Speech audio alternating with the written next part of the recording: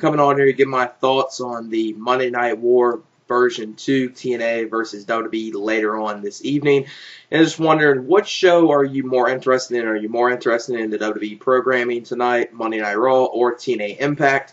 Now, I think most of us, depending on which one we're going to watch, I highly doubt there's going to be someone that's going to say they're only going to watch Impact or they're only going to watch Monday Night Raw. I think most people tonight will be switching back and forth between the USA Network and Spike TV to see Impact and Monday Night Raw as well. Now, out of the two shows, I would say WWE has done a better job of putting together a show fans are going to be interested in seeing. But there are a few things with TNA Impact that I'm looking forward to as well. Mainly not the matches that have been announced, but there's been a couple of rumors and surprises that possibly might happen on TNA Impact. And I'm interested to see how they're going to put on a 3-hour Impact later on tonight and see how it's done. Now, first, let me get to WWE. Now, the things we know about Monday Night Raw for tonight is obviously the guest host. That's the biggest thing, which is Bret Hart is going to be guest hosting. This is going to be his first time in almost nearly 12 years of being in a WWE ring after the Montreal Screwjob. Sure, he was at the Hall of Fame, but this is the first time he's actually going to be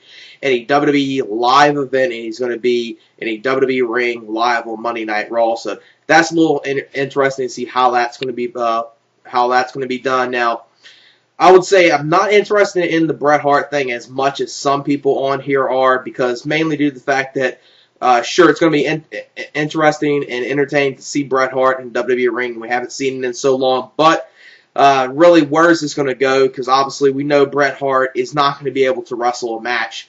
And if he does wrestle a match, hopefully he doesn't do something where it's going to severely injure him or possibly even kill him, because the one thing is, after the kick in the head he got from Bill Goldberg back at, I think it was Starrcade 99 in WCW, that's the last time he's ever wrestled a actual wrestling match. And after that, several years later, he got a couple strokes, and you know, he's even stated that if he probably takes a bump, he could severely injure himself. So if he does do something, he possibly could do a brawl maybe with Vince McMahon. That's the best I could see him possibly doing, is some type of brawl at WrestleMania with Vince McMahon, and that's even doubtful if that could even happen. And if it does happen, don't expect Bret Hart to take any bumps at all. It'll be pretty much, you know, back and forth. You know, they'll begin a lot of punches and kicks between each other, and probably using some chairs and weapons as well. That's probably the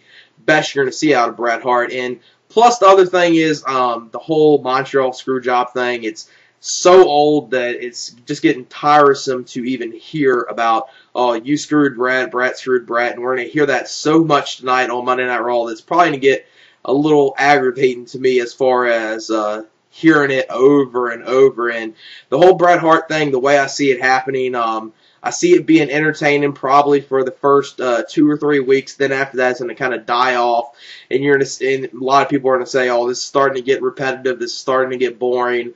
Now, Shawn Michaels could possibly help it out, because Shawn Michaels is great on the mic. Vince McMahon at times can be a very good heel on the mic as well.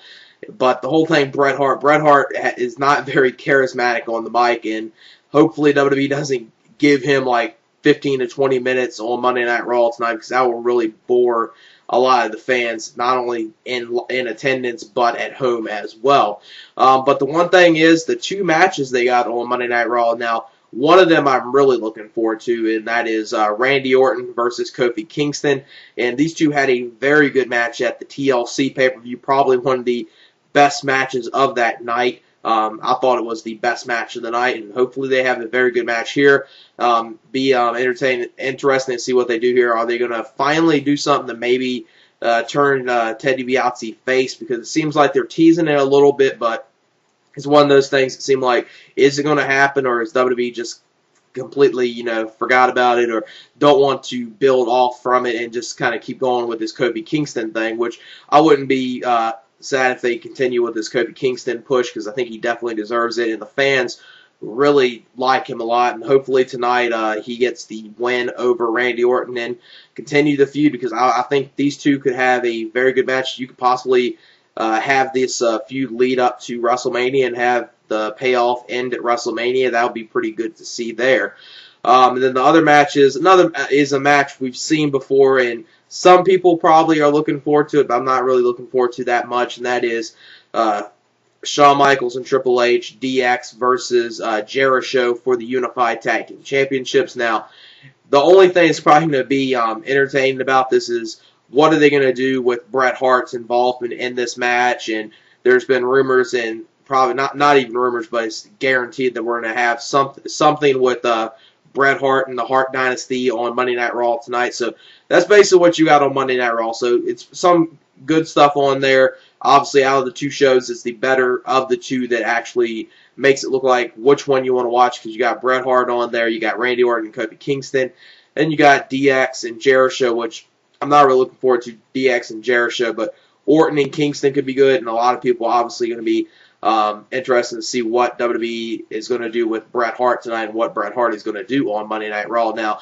as far as my prediction for the rating for Monday Night Raw, I'm speculating the rating probably would be about a 3.4, maybe a 3.5, possibly a 3.6. It's going to be in the range of a 3.4 to a 3.6, and obviously with the Fiesta Bowl tonight with Boise State and TCU. Now, those two teams are not really national teams, but they're two undefeated teams that have taken on each other in a pretty big bowl game, so that could possibly take some ratings from Raw, and maybe the rating's going to be a little lower than what I'm expecting, especially since you got another wrestling program on at the same time. Even though most people are going to be switching back and forth, you got to think that even though TNA is not going to make a huge impact on the ratings for Monday Night Raw, it's going to be a little impact to the ratings, but I'll say more or less the impact from the ratings for Monday Night Raw will be mainly due to the Fiesta Bowl, because if they didn't have the Fiesta Bowl and you didn't have another wrestling program on, I would possibly say that WWE could possibly get a 3.8 or a 4, or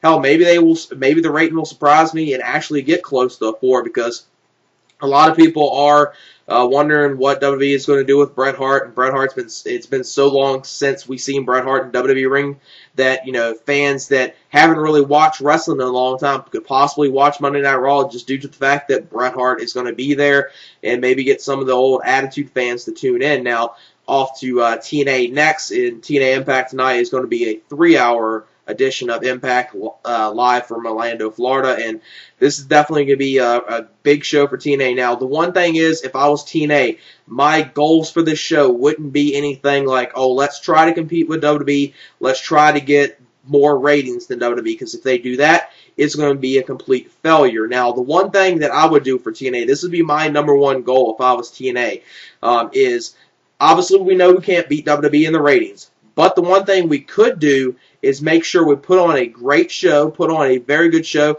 have a lot of surprises, and have a lot of things people are going to be talking about, you know, after the show and pretty much the rest of the week, and pretty much take the attention away from WWE Monday Night Raw and, you know, Bret Hart's involvement of WWE, and have more people talking about, whoa, this is pretty good. You know, saw Hogan in TNA.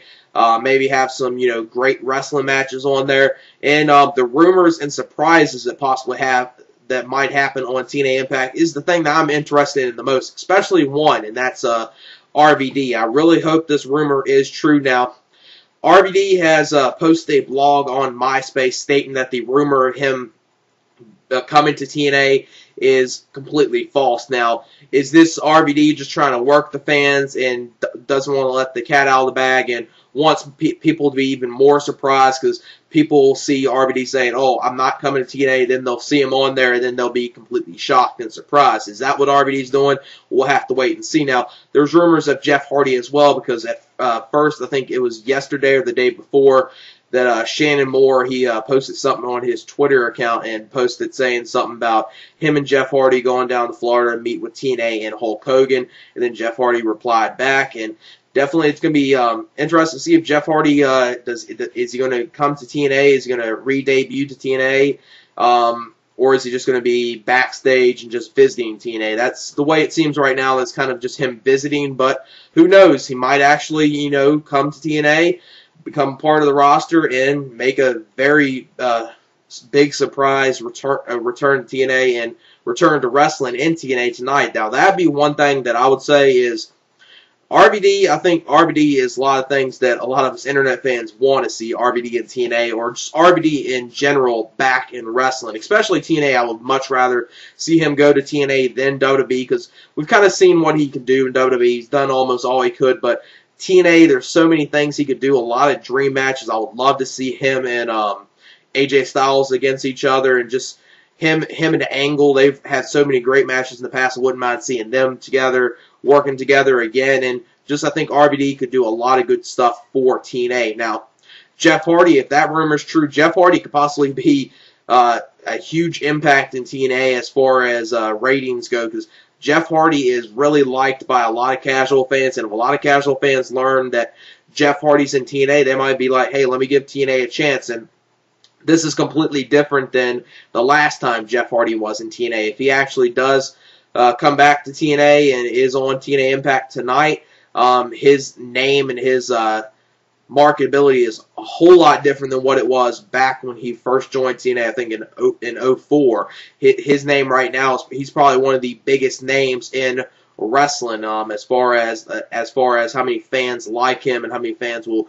go out of their way to see him. And Jeff Hardy could be that big marketable star that could really help TNA. So that's the one thing. If that's true, TNA is probably going to do very good. That's going to be very good for them. That might possibly even be better than Hogan, because as big as Hogan is, his marketability isn't as big as it once was. His name value is always big. Everyone knows who Hulk Hogan is, even if you're not a wrestling fan, and everyone around the world knows who Hulk Hogan is, but his marketability as far as how much he can draw in the wrestling business is completely different than what it would have been, 5 to 10 years ago, but he's still a big name no matter what, and he still will draw for TNA, I feel. Now, as far as what TNA's got promoted for this show, which is the thing that really hurts this show for TNA, is they really don't got anything other than, if you're wanting to see this because of Hogan's TNA debut in the ring, or about some of these rumors with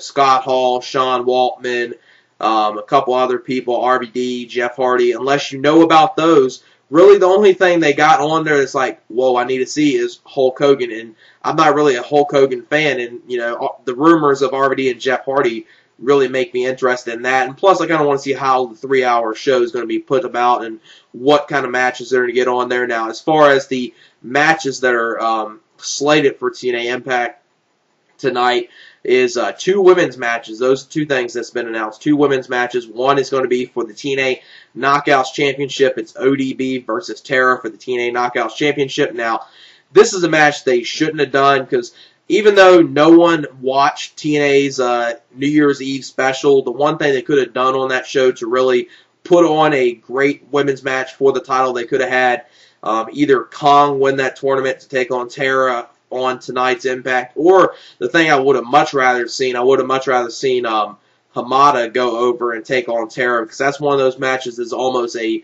dream match in women's wrestling now that I really want to see. Now, we've seen them two, I think, maybe against each other in a very short singles match, or if it wasn't a singles match, it was like a 4-way or something like that. We've seen them two against each other and square off against each other before in TNA, but I really want to see these two in like a 10 to 15 minute match, and that would have been much better to see in ODB and Tara, which is a match we've seen before, and it's not going to be a match that's really going to be like, whoa, this showcases why TNA's women's division is better than WWE's. Now, the other women's match could possibly be very, very good if given time.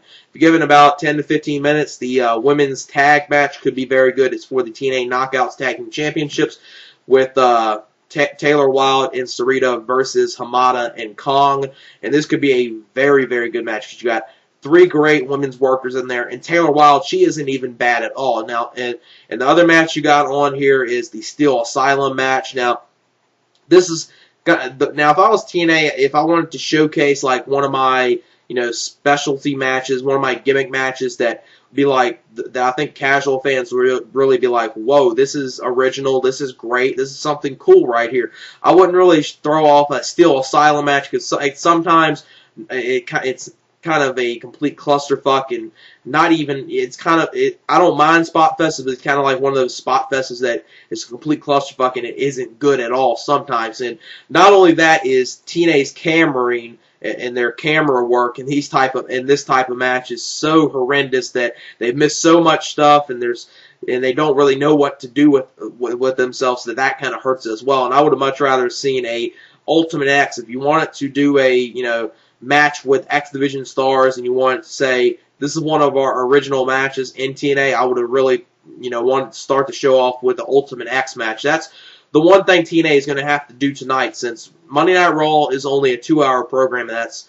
from 9 to 11 p.m. Eastern Standard Time, and TNA Impact's 3 hours, 8 to 11 Eastern Standard Time, and TNA's got that 1 extra hour before Monday Night Raw, and the thing they need to do for that first hour is make sure they put on such a good product that people are going to want to stay tuned into your program. And the one thing they really need to do is about the 8:55 or a minute or two before 9 o'clock, have someone debut.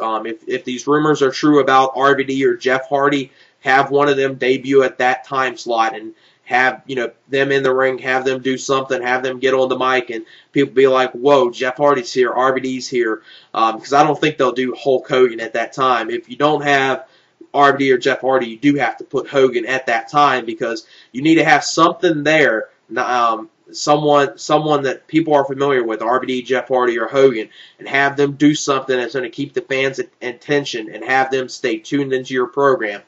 Because that's the one thing I see happening with TNA Impact tonight. You got that first hour to play with. You need to make sure you put on a great product. And as far as that first hour, I expect the first hour, obviously, since they're not going against any wrestling program at that time, that the first hour probably will do a pretty high rating for TNA. It wouldn't surprise me if the first hour kind of got close to like a 1.7, 1.8 for the first hour. Now, the other 2 hours, it's going to be kind of questionable what those 2 hours are going to do, because how many people are going to stay tuned into Impact, how many people are going to switch over after the first hour to Monday Night Raw. And as far as my prediction for the rating for TNA Impact, I expect TNA Impact probably to get it between a 1.3 to a 1.5, and 1.5 might be stretching it, so to kind of be a little conservative with the rating, I guess I'll go with a 1.3. I think they will do better than what they do normally on a Thursday night.